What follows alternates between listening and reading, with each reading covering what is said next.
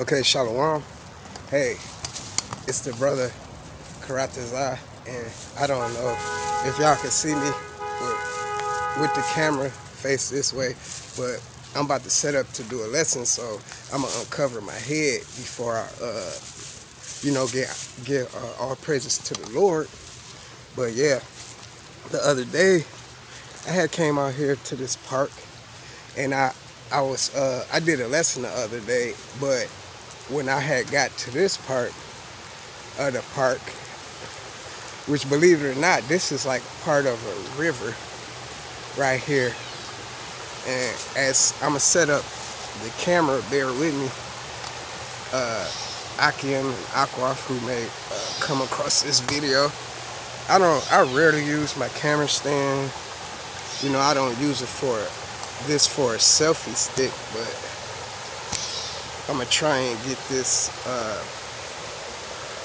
Where can I set this up at? Right about here. Baba Kashai, bear with me. Alright. But we're gonna get into these scriptures, man. Alright. And some of you can guess what scripture I'm going to, if just by looking at this scenery right here, a lot of you, Salakia, bear with me, will know where I'm going.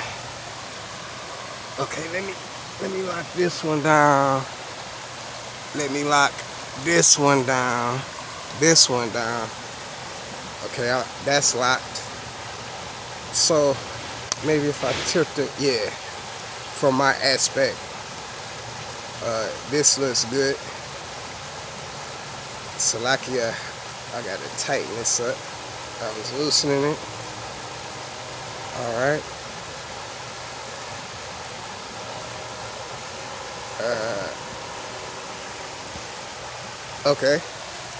Okay, so that's cool. So as you can see, as promised, I uncover my head. Let's get the lesson started. So first and foremost, I want to give all praises, honor, and glory to Yahweh, Bahashim, Yahweh Shai, Bahashim, Waha, Rakakwadash, Barakatham. I want to give double honors to the apostles and the elders of Great Millstone who taught me this truth and who most definitely labor in this word. I also want to give a sincere peace, blessings, salutations to all you Akim across the four corners of the globe that are out here pushing this gospel, which is the good news in all truthfulness and sincerity. You so-called Negroes, you so-called Latinos / Hispanics, you so-called Native Americans / Seminole Indians, as well as you Israelite foreigners that have been scattered across the four corners of the globe. It may look like one of the other 17 heathen nations, but if you go back to the seed of a so-called Negro, a so-called Latino / Hispanic, a so-called Native American / Seminole Indian, then you are in fact and indeed an Israelite. Okay? As well as I want to give peace and blessings to the Aquaf, which are the sisters that believe upon the name of the Lord Yahweh, in the name of his son Yahweh Shai, as well as I want to give peace and blessings to the children that believe upon the name of the Lord Yahweh, in the name of his son Yahweh Shai. Okay, it's the brother Karatazah, and I'm back with another video epistle, Lord willing, it's edifying to those of you who may come across it. So without further ado, the first scripture that we're going to get is the book of St. John, chapter 7, and verse 38. And it reads, and this is in red letter. Alright, I'm right behind the camera, but I got my other, yeah, I can see my other device. Alright, and it reads, he that believeth on me, as the scripture has said, out of his belly shall flow rivers of living water. Okay? So, water is not going to flow out your stomach, man. Alright, so what I'm going to do is, I'm going to click on, let's get the Strong's definition of belly. Okay? Meaning the wisdom. Okay, it's going to flow. Now, as you can see here, Esau got all these different definitions. Your stomach, the gullet, alright, the womb. But when you drop down to verse 5, I said verse 5, Salakia. When you drop down to the definition of 5, it says the innermost part of man, the soul, heart, meaning the mind, as the seat of thought, feeling, choice. All right, so out of your mind, he that believeth on who? Yahweh Shai. All right, he that believeth on me, as the scripture has said, out of his belly shall flow rivers of living water. This wisdom, all right, this word, all right. And as you can see here, this is an actual river, even though it done got real slim at this point of where I'm standing at in Michigan, but it opens in other spots. This thing opens wide up, okay? And as you can see, it's a constant flow. It's a constant, you know, flowing of water, all right? So with that, I want to grab a scripture, all right, because Yahweh Shai said, those that believe upon me. Well, Yahweh Shai, it was prophesied that he was going to come, and those that would listen unto him. Let's get the scripture real quick, man. All right, this is the book, and this is not going to be a long lesson. This is going to be the book of Deuteronomy, all right, chapter 18, and we're going to grab verses 15, all right? All right, the Lord, thy power, will raise up unto thee a prophet from the midst of thee, all right, of thy brethren, like unto me. Unto him ye shall hearken, all right. And Yahweh Shai was that sacrificial lamb, all right, for the nation of Israel. Yahweh Shai was, Yahweh Shai was the ultimate prophet. He's our ultimate big brother, like it unto the Heavenly Father Yahweh. Hebrews chapter 1, starting at verse 1, read on down to 6. All right, he's the exact, roughly paraphrasing, he's the exact image of the Heavenly Father Yahweh.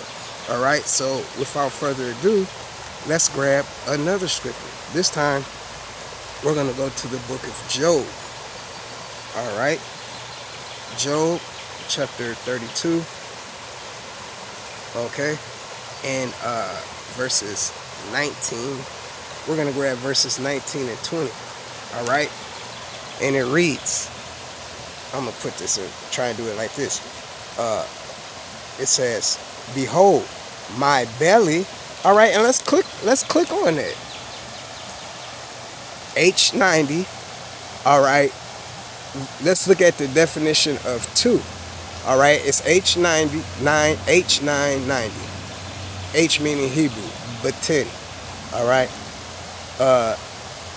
As seat of mental faculties, okay, your mind, all right. When you look at the word heart, in the Hebrew it says lab, which is your inner thoughts, all right, like we just got that definition of belly. But also in the New Testament, when you see the word heart, it's the definition there is your inner thoughts too.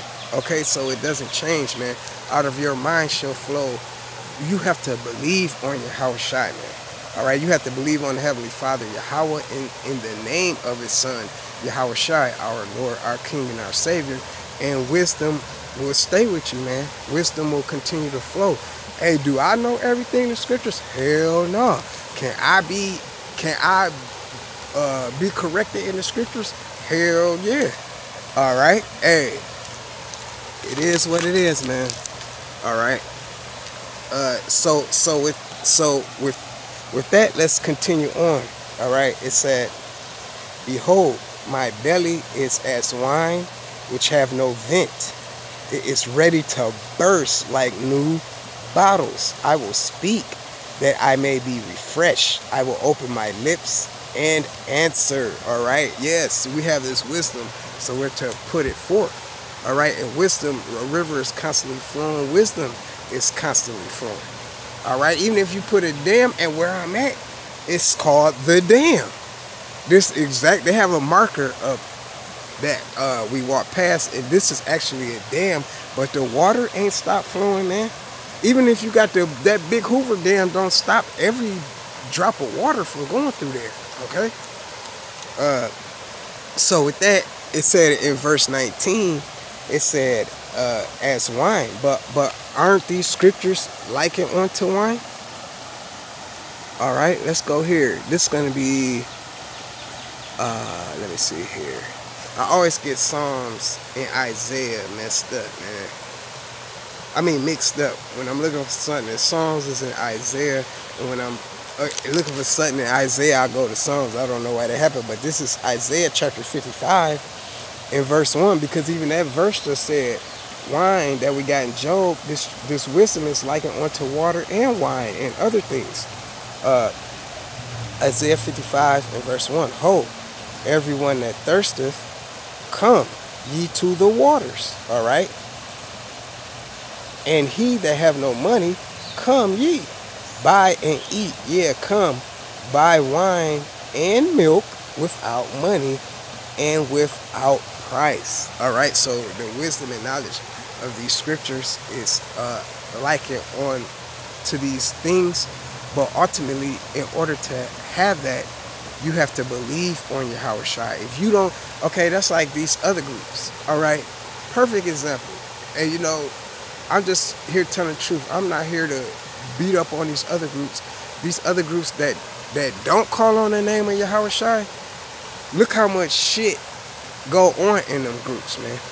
All right, they can't even honestly tell you what Revelation chapter 13's starting at. You can start at verse 1 on down, but preferably like 15, 16 when it's talking about that certain thing. All right, that corrects. They can't even break that down right. All right, why? Because if you truly believed on Yahweh Shai, you would say Yahweh Shai. You would speak his name. Okay. So with that, let me see if we got a couple more scriptures yet. Next, let me see if I had grabbed this one yet. We're gonna go into the book of Proverbs. Yep, we ain't grabbed this yet. Proverbs chapter 18 and verse 4. All right. Proverbs chapter 18 and verse 4. Salaki, I'm trying to get it focused. The words of a man's mouth are as deep waters, and the wellspring of wisdom as a flowing brook. All right. Hey, we have to believe on Yahweh Shai. And you know what? That going off a little bit off topic. I was down here the other day because and I was just thinking how beautiful, to me, it's beautiful. This, even though Esau done fucked up this earth, is beautiful. And I think back to the black and white clips of how you would see Jake at the beach. And I'm gonna do a lesson on this. I'm not gonna get I'm not gonna grab clips of this, but they got black and white news clips of all these Edomites rushing up on Jake. Jake was trying to go to the beach, and I got pissed off when I was down here. That thought just popped in my mind, because the Lord made this earth for the Israelites, for the Negroes, Latinos, and Native Americans. But you fucking Edomites, y'all want to take this, y'all want to deprive us of what's ours. That's why, man, I can't wait till Yahweh Shai come back, whether I'm of the elect or not. All right. Whether I'm a 1/3, whether I'm at 144,000 not, I just want this shit to be over with, man. Hey, I remember as a child, I'll just be like, fuck it, man, I would run from my mama and my daddy trying to whip me, but after a while, I'd be like, man, I just need to go on and get this punishment over with. All right? This place is hell, man. All right, so with that, yeah, let's grab this scripture.